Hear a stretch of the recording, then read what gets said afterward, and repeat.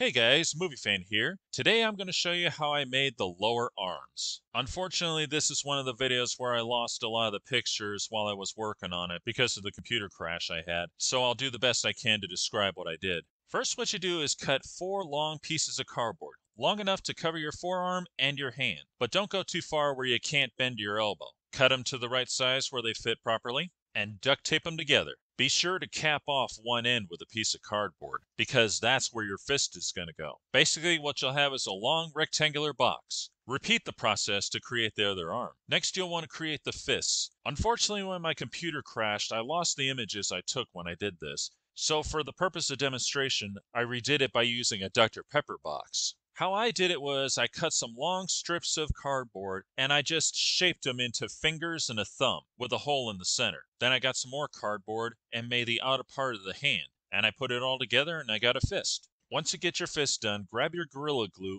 and glue it to the end of the box that'll become your forearm. And of course, tape it down with gray duct tape. Next, grab a dowel and place it on the side of the box. The idea is you want to use it like a yardstick and measure it. Once you got it measured, cut it. Once you got your dowel cut, place it right on the forearm, draw and cut a circle out of either side, and shove it in there. After you do that, glue it into place. Repeat the process one more time. After that, cover the front and back of the forearm with gray duct tape. Next, grab yourself 4 big pieces of cardboard. Use your scissors to round off the bottom edges. Next, go to the top, then draw a circle in the center. Cut it off halfway, and be sure to level the top on both sides. This will serve as a guide for later. Repeat the process 3 more times. Then grab some Gorilla Glue and glue them on the top and bottom of your forearm. Repeat the process 2 more times. Once the glue is dry, take the top edges on your forearm and curve them right onto the side.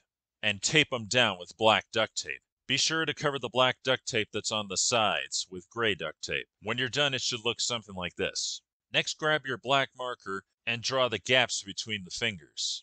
Now, you could try to wrap the fingers individually with duct tape when you built it, but I found that to be a little difficult to do, so I just kept it as is. Plus, I needed it to be nice and sturdy for 2 pieces I'm going to build later. But you can do it however you like. Next, draw and cut out 4 big circles. Now, they need to be the exact size of the circles that are on your forearms. So whatever object you use to draw them, use that. After you got them cut out, cover them with yellow duct tape. Then cover them with gray duct tape.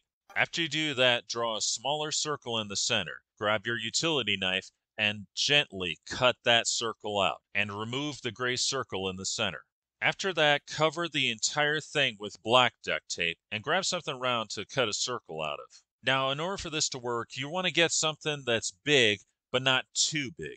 It's got to be big enough where it covers a good part of the circle that you already cut out, but you don't want to completely cut out the circle, because the idea is you need the black to go around it so you can hold it down to the forearm. I used a spray can when I did this. What you do is you put the can on the circle and you score it with your utility knife. Peel off the excess black in the center, and you should have something that looks like this. When you're ready, grab some Gorilla Glue and put it underneath the circle. Then put it into place and curl the tape over the edges. When you're finished, it should look like this. Be sure to repeat the process 3 more times. After that, cover the entire top and bottom of the forearms with black duct tape. After that, cover the top and bottom with 2 long strips of gray duct tape. Be sure to put them side by side, roughly like this. That way it'll be nice and thick. Then cover it with 2 long pieces of red duct tape, both top and bottom, of course. But don't completely cover all the gray, because you'll want to see a little touch of gray on the forearm.